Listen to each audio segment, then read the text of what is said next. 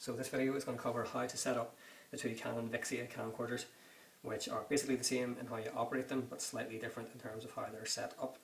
So this Canon camera here has got no external battery. The battery is inside it. This one has an external battery, so they charge slightly differently. To get this one set up, you have to actually connect it to the electric in your house. So this is the adapter that you plug in to the wall and turn on, and you then have to attach it into the power connector on the camera itself, which is on this side. And if you then attach it up like that, you'll see the red light starting to flash, indicating that this camera is charging. I don't know exactly how long the battery will last on it, but it's best to have it fully charged before you start to film. The other camcorder from Canon, the other Vixia one, has an external battery like this.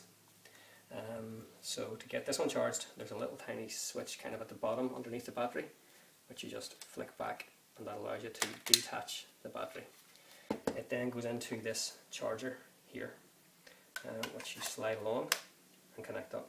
There are actually two different batteries for it. This one lasts a good couple of hours. This one lasts less than an hour. So you're always better with the bigger one, especially if you're going outside. So once it's attached to this device, you then attach it to the plug and turn it on. Once the little light on the side of it here goes green,